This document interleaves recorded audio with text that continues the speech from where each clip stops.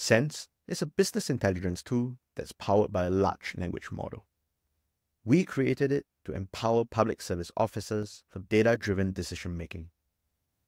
Fancy business insights from our database? Just query it in natural language and chat with it as if it were a person. For today's demonstration, we'll be using mock healthcare databases. Don't worry, we dreamt these values and the data schema all are. After all, we're software engineers, not healthcare experts. Imagine now you can just ask Sense for all the data fields that you have in your database. What a dream, ain't it? Sense gives you the data catalog, along with all the metadata for your analysis needs. In this example, we have two data tables, a cluster mapping table that tells you which institution belongs to which healthcare cluster, and a patient table that tells you the billing details of each patient at each hospital. Sense is able to understand your business and policy language. Let's ask Sense what the A loss per year is and see how it responds. Sense is able to explain to us that the A loss refers to the average length of stay and is calculated using the admission and discharge dates.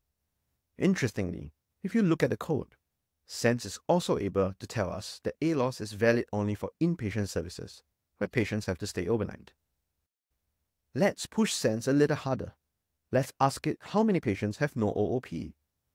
But what's OOP, you ask? Don't worry, let Sense tell us.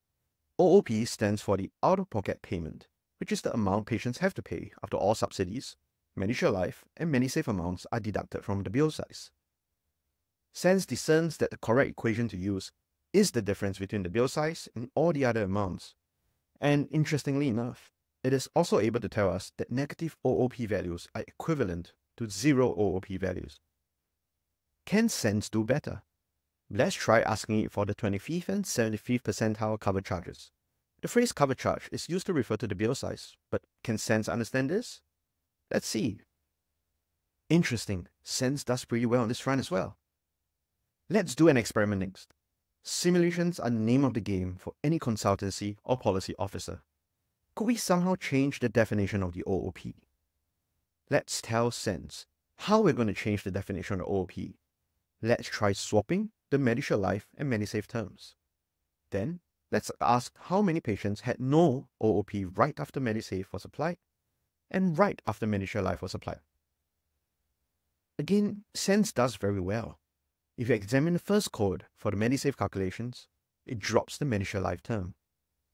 The second code for the Medisure Life calculations reinstates the Medisure Life term. Right, let's not tease Sense any further. As a final demonstration, let's ask Sense to join both data tables in our dataset to find the total bill size for each of the three healthcare clusters. And voila, data merging and calculation has never been easier. We'll be rolling out Sense to the Singapore Public Service soon.